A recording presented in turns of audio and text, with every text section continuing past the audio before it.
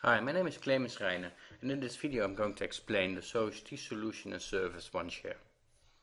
The SOHT solution OneShare is built on top of the Microsoft Azure cloud, and it expands the capabilities of Azure for development and test teams while executing their work.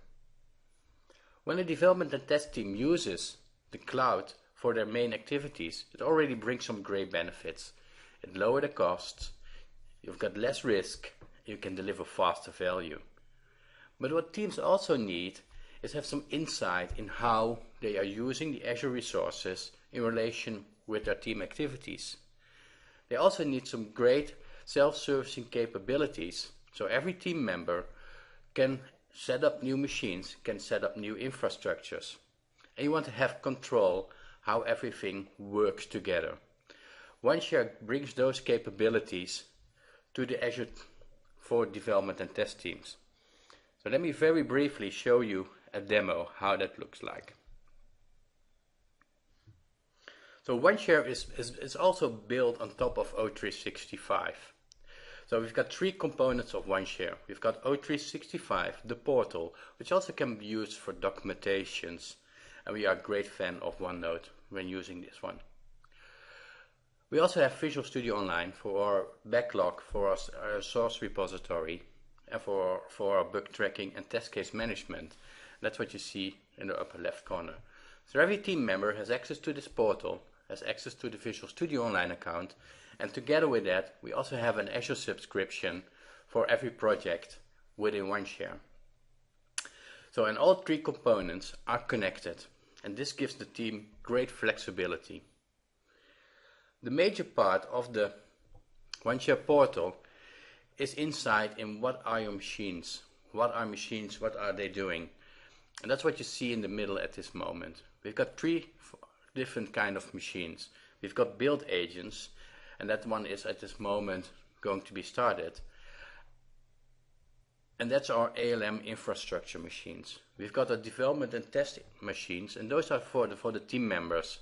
And every machine is built from a default image, from a default template. So everybody has a standardized environment ready to start working immediately. And for sure we also have our test environments, which are also via a standardized template created for this project. Now within this information you have in one eyesight information what are your machines are doing. Are they started? Are they stopping? What are they doing? What you also see in the middle is the usage. And the usage, it gives you some idea about your estimation. If you're within your estimate or outside your estimate. So as with every project you need to do some budget calculations. What are my machine costs? The same is for teams who are using Azure. And now I can set up, for example, a developer machine who works 30 hours a week, that his machine will be on for 40 hours in 7 days. And when he crosses that boundary of your estimate, the state of that machine will be marked red in the OneShare portal, and a notification will be sent. And this triggers some new budget negotiations or some negotiation with the developer that he should take care more of his machine. And that's what you see also in the small graph which hovers over the portal, what has happened with this machine during the past 7 days. You also can start and stop a machine straight from within the portal just by clicking the start or the stop button. And you also can make a connection via RDP with that machine to start connecting and working on top of it. Also to help the different team members to do their work properly and to be in balance with their activities is that the OneShare portal has also a schedule behind it. And this schedule can be configured by every team member without having the knowledge about PowerShell or any Azure related resources. He can just configure that one straight within the portal. And what you can see, these machines will be stopped at 5 o'clock. And a notification will be sent to that user that his machine will be stopped and that he has the time to snooze the stopping of this action, or he can completely dismiss the stopping of this action, giving the flexibility to start to do some overwork or to do skipping this, stopping immediately. Now what the portal also provides is a very easy way for team members to create a new environment. For example, when I want to create a new environment for myself, I just simply can select a template, and this template is based on pre-configured information for this machine. So a team member is very easily capable of configuring new machines.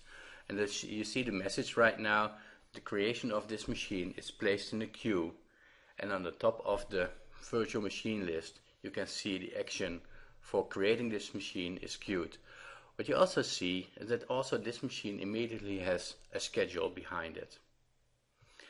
Now the creation of those machines are based on either a template, and these templates are provided by the Cloud Factory of SolarGT and maintained by the Cloud Factory of SolarGT, but also a team can create them themselves straight within the portal via the template properties. And in this project you can see we already created 2 templates. When I say create new, I can configure for my team a new template based on either a user image or a Windows image. And the user image are really project specific images, or either an image from the OneShare Cloud Factory which maintains those kinds of images. And what you also see over here are some more technical information about the size, services, affinity groups, and that kind of information. That's now abstracted away from the default portal user. So they only have to fill in the username and password for that machine, and it will be created within minutes. Now when you give team members so much power to create more machines in that easy way, you also want to give them insight in how they are using, how they are creating machines. And that's actually what you see on the right side over here. These are the real Azure costs of this Azure subscription this team uses. And these Azure costs are populated on a daily basis. And what you very good can see is that this graph goes up and down, and this is really we switch on machines when we need it, and we switch off when we don't need it. And that's what you see in the middle over here. On Saturday and Sunday all our machines are almost all off, and we don't pay any money. Now when I expand this graph, and this is actually also good information for team members, that they have insight in how they are consuming Azure for their projects. Over here, but you can see those big spikes in the middle on a monthly basis. Those are the user licenses we pay as a team via our Azure subscription for our Visual Studio Online accounts. And while a team also can create those licenses themselves, you also want to have insight in how many licenses we have for those teams available. And this is what you also can see straight within a portal. You can see all the team members when they are assigned and what kind of licenses they have. So you really have a straight eyesight of, okay, he's not doing anything, maybe we should skip his license, and in that way. The same thing, what you also wanted to see is what are the real team activities. And that's what you see also in the right side. Straight from Visual Studio Online, we get all the team activities in the portal, and then we can see what happened in this project. Some builds are executed by the team members, and some virtual machines are started and stopped, or either created and deleted by team members. And this information is really valuable to have some good feeling about what the team is doing. And together with that information, we also provide information about the build, because we have a build machine up and running on Azure. You saw it up here, it stopped right now, and we executed, let's say, 8 builds today. That's good, it was on with a purpose, but during the Christmas days, as you see in the middle over here, we didn't do any work, we didn't queue any builds, and I expect that the machine would be off at that time too. And then we can have a look at that, what happened over time with my machines in the history. And that's also something the machines calculates on the background, what happens with my machines. And this gives you a good idea if we are doing it a proper way. For example, this machine is very clean, it's on for 13 hours a day, it's a hard worker, and it's stopped during the weekends. And that's what we see for all the calculations over here. These are just fresh new machines. Over here, Martijn just works part-time for this project, the same as Niels. And for every machine I can very easily see, okay, is the pattern okay for this machine? We also can configure the proper properties of those machines separately. So what you see over here, a team member can configure his category, his estimate, and for sure his schedule very easily without having the knowledge of PowerShell to do that. So this is the small demo of OneShare. Let's jump back to the presentation and give you some small overview. When we're talking about the OneShare portal, you saw we have different kind of machines, the team member desktop, the dev test environments, and the ALM tooling. All of them are available via templates, which are maintained by our Cloud Factory. This gives the teams very compatible self-servicing capabilities, or we can also hook on the Cloud Factory, and then we have control and we have maintenance of our templates. We've got a good dashboard, we can see the scheduling, and we can see what our real Azure costs are. This together beneath there with our OneShare management of the Cloud Factory, we also can provide a service level agreement on a specific environment. For example, when you want a very sophisticated environment for a proof of concept or either an acceptance test environment, the Cloud Factory can give a service level agreement on top of that one and maintain that environment as if it was your production environment. And these are the three different levels we actually provide beneath OneShare for your environments. You can do everything yourself that can be done by either the Microsoft delivered or by Azure operating system images, or either the images we build within our Cloud Factory with the knowledge of SOGT in there, and you can get those in your environment and you can create your environments from there. On Flavor B, we also can support you by creating an environment. For example, when you need an Active Directory with DearSync and a SharePoint farm, we can help you with that and set it up, and then you are in control yourself again. Or we can say, I want an SLA, my environment is that important, I want my dev and test teams be able to access the environment constantly. Then you can ask us for an SLA and we will maintain that environment for you. So that's OneShare, and then you can think about the scenarios. What are the scenarios, what are the capabilities we can do with our development test teams at the Azure Cloud, O365, Visual Studio Online, and what kind of scenarios are there? And I've put several together, and actually you are already measuring several teams with OneShare.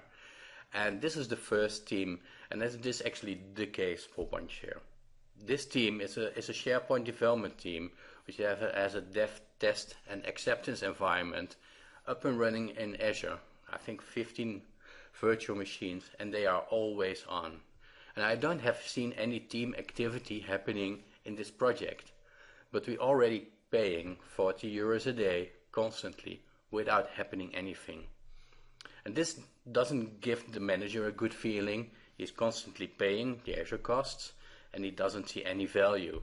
So he is maybe a little bit disappointed.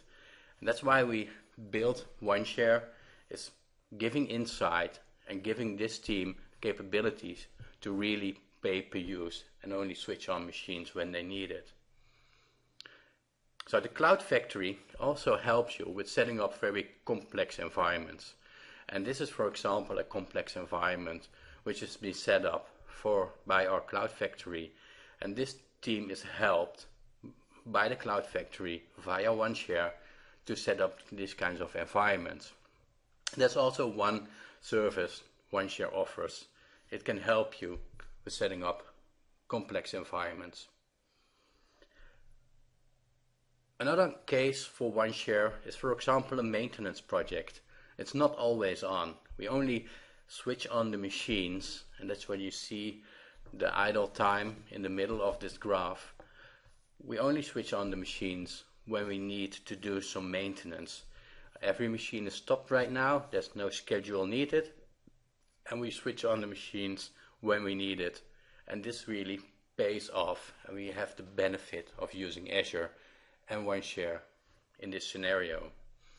Another example is the proof of concept we did for this customer. We set up the complex infrastructure in SharePoint 2013, and for this proof of concept we needed to have multiple clients, and the customer needed to access those clients and create those clients themselves. So we created one virtual machine image for the SharePoint client so they can create an environment themselves, can start playing with it, put some scheduling behind it, and switch machines on and off. And after the proof of concept was done, we deleted the complete machine set, and the customer is really happy with it. Now, I already mentioned it, our project is using it for project documentation. Because we're using O365, we've got a SharePoint site. We can use all the capabilities SharePoint offers us for maintaining our project documentations. We are using the OneNote for it, and actually you also can put in there the news feed for configurations or discussions, and all the capabilities O365 offers you. That's also a capability of OneShare in there. We're also using it for training scenarios. So a teacher creates one image, and all the students get a virtual machine based on that image. And the machines are switched on only during training courses. And we put an estimate behind it, for example, 3 hours in a week. And we expect that the machine won't be on for much longer. And this is what you see over here. And also this training course uses the full capabilities of OneShare to have of O365 to have the discussions and have the training documentation in there. Now, one scenario where you really see the benefits of the scheduling behind it is in this case. Just before we switched on OneShare for this project, we let it run the metering going on, and then you can see it was paying at least 60 euros a day constantly for all their Azure consumption. Then we had a talk with this project team, and we had a discussion. Okay, when do you need those machines? Do they need to be always on? Can we put some scheduling behind it? The manager wasn't happy that the costs were that high, and then you can see we lowered the cost by 70%. And only during the weekends the machines were off, and during the days the machines were only on for 8 hours a day. And this made the team very happy because they lowered the costs. They didn't have any notion actually that they were paying that much. And by putting OneShare in place, they had that insight in how they are using the Azure resources. And actually the manager was that happy that probably the next project also will start using Azure for their development and test activities.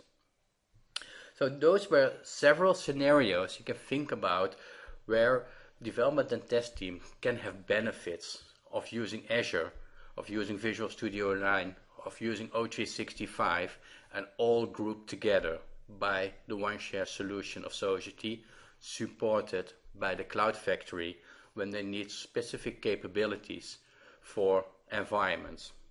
So you can think about, we're doing it for testing only. I want to have my test infrastructure set up and my test teams is running those environments. That's one scenario, and our Cloud Factory will help you with setting up such an environment, and you can switch on and switch off those environments We even have HPALM tooling behind it, so you can also use your tools which you are most comfortable with. And on the other side, you can do the full cloud scenario. In the demo I showed you, that's the full cloud scenario. It's building a cloud system, and every team member is very easy onboarded and is actually active in the first day they enter the team room, and that's the OneShare scenario for DevOps. So it expands really the whole spectrum of all processes you can think about by giving insights, self-servicing and control on top of the Microsoft Azure platform for development and test teams. And in that way we're trying to provide the business needs by being as flexible and agile and fast as possible by using the cloud for our development and test teams. So the possibilities are actually limitless. You can think about all the scenarios and just start by rethinking what kind of proof of concept can I do right now by consuming my Azure subscription, and we can help you by providing insight and delivering faster value to your customers. You can find more information on society.com/OneShare, and you can reach me on the lower right corner, on my blog, on my Twitter account, or either in my email address. Thanks for watching.